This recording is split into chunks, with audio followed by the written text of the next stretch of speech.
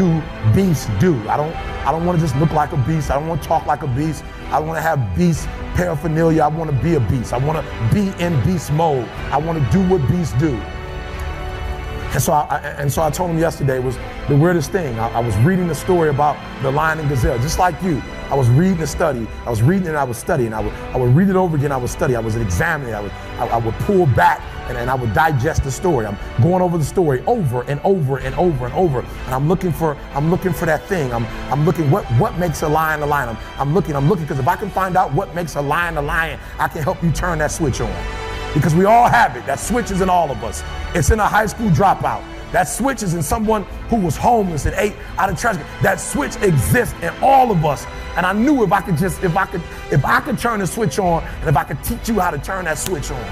And so I'm reading the story and I'm asking myself, okay, Eric, what are the similarities? And the similarities are every single day in Africa. Woo, I love it. Every single day in Africa, I love it. It doesn't make a difference. It doesn't make a difference if you're a lion or a gazelle. When the sun comes up, I love it. If you're a gazelle, you wake up with this notion that I must outrun the lion if I'm going to survive. Listen to me. I don't know what your business is. I don't know what you're trying to do personally, but there's something you're going to have to outrun.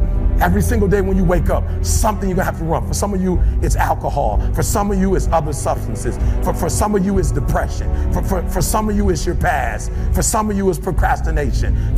For some of you, your inability to stick with something, to start and finish. For some of you, you can't execute. I don't know what it is, but every single day, like that gazelle, you're gonna wake up and boom, you're gonna have to run from something. That's something you're gonna have to get away from to survive. And that's all the gazelle is doing. He's running from the lion because he's trying to survive. But what's weird is that even though the lion is considered to be one of the most ferocious animals, one of the most dangerous animals, one of the kings of the kingdom, that when the sun comes up in Africa, that the lion has to do something too. Even though he's great, the gazelle's not going to come and just let him eat him up. He's going to have to chase that gazelle down. He's going to have to kill that gazelle. So when I read it, that's the similarity. That if it doesn't make a difference if you're a gazelle, it doesn't make a difference if you're a lion. If you're at the top of the game, you still got to work. If you're at the top of your game, you still have to grow. If you're at the top of your game, what I know about you, if you're at the top of your game, there's still room for improvement. You can still get bigger. You can still get better. You can still be bolder. If you are still alive, there's still room for growth. There's still room to grow and be better. And so it says it doesn't make a difference in the safari. In Africa, it does not make a difference when the sun comes up. Boom! You better get to running. And so I studied. I said, what's the difference? What's the difference? And I noticed that the gazelle is running. And I asked myself, what's the difference? And I got it. The gazelle is running. The gazelle is afraid. The gazelle understands that if it does not stop running, or if it stopped running, it's going to die. But I watched it long enough and I saw the gazelle stop and I said, ooh, I get it. It's not being chased. It's not being pushed. It's not being prodded. Some of us in this room, if we don't have a reward, you're not self-motivated. You're not self-regulated. You don't have that thing inside of you that pushes you. That alarm clock still has to get you up. Why? Because your passion is not waking you up. Your passion is not getting you up. And so I saw it. I said, ooh, the lion does not need to be pushed.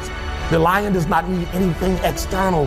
That thing that it needs is inside. And so every single day, the lion wakes up and he runs and chases the gazelle. Why? Because he realizes that if he is to survive, if his kids are to survive, he must eat.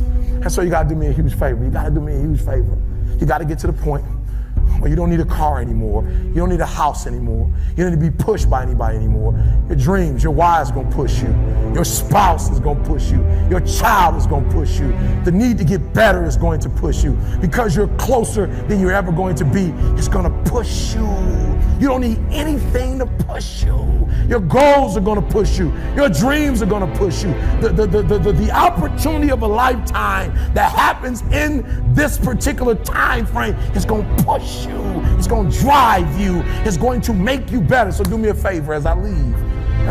You can't be average anymore, 70%. You can't do it. You can't do it and have what you want. You can't give me 70 and be what you want. You can't give me 70 and do what you want.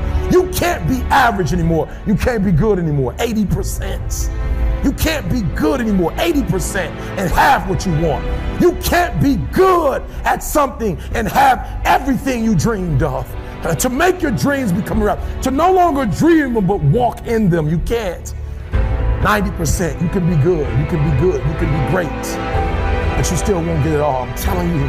But when you become phenomenal, there's nothing you can't have, nothing you can't do, nothing you can't be. And I believe that you're in this room right now. I believe that we're in the same space right now. I believe we're all in this place together. Listen to me. I believe that we're all in this place together because all of us hate average. None of us want to be good. And for those of us who reach greatness, we have a desire to push past greatness and see what phenomenal looks like. At the end of pain is your productivity. At the end of pain is your promise. So do me a favor. Stop crying about it and use your energy to get through it. That's what lions do.